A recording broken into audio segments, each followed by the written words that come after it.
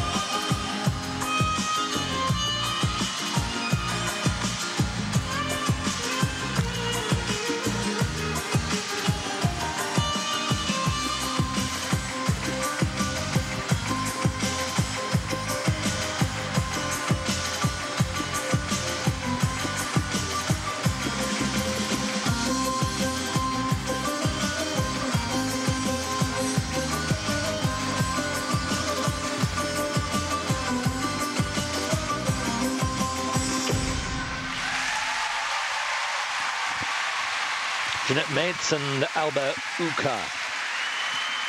Got to be very careful what I say here, Chris, because one of my best friends is Turkish.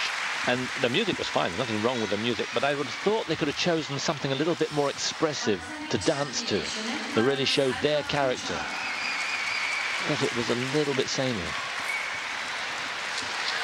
I tell you, for me, it looked as though they were both really, really nervous.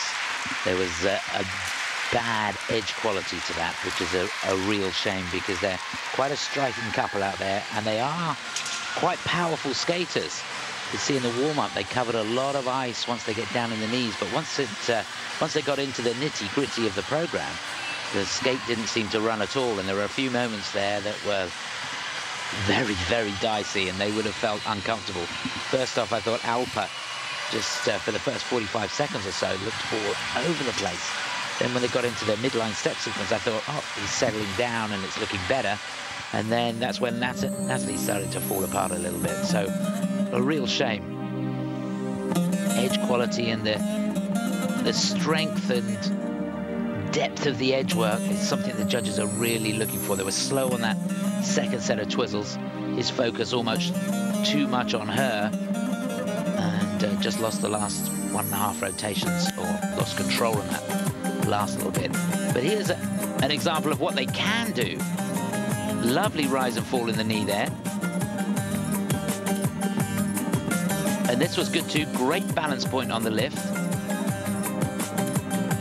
Every now and then you felt like they were getting back into it, and then something would happen again to make you feel nervous. So they've got it. They've just got to keep it going for the duration of the program. Talia Dubova on the right there. the leading ice dance coaches.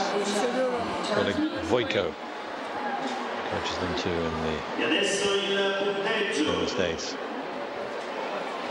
Fear it's going to be the worst marks. Yes, it is by some way.